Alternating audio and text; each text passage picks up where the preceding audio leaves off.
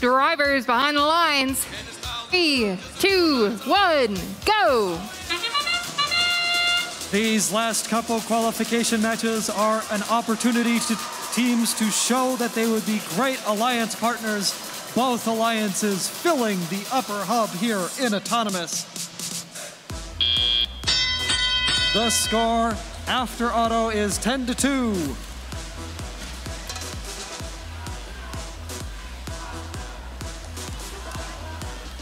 Los Tomateros lining up at the fender and firing 2 cargo into the upper hub.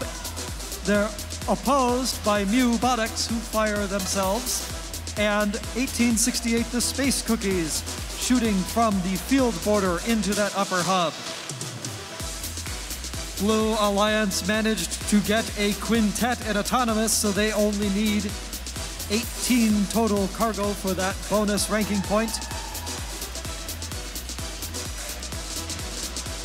Robotics swerving around, searching for cargo and firing from just outside their tarmac as La Cañada and Los Tomateros fire from the tarmac zone for red. The score 39-32 with 75 seconds left in the match. Closely contested, both alliances attempting to check each other. 72-30. Mythic Mechanics trying to slow down Los Tomateros, who have situated themselves at the fender and fired into the upper hub. La Cañada moving to their hangar zone. They want those hangar points to count at the end of the match. Robotics with their swerve picking up a quick volley after they fire one a second ago, so 42 seconds left in the match. Blue has earned that cargo bonus ranking point. In the playoffs, it will be raw points. So with 30 seconds left in this match, teams have to consider that it is 2 points for each cargo in the upper hub and 1 cargo in each lower hub.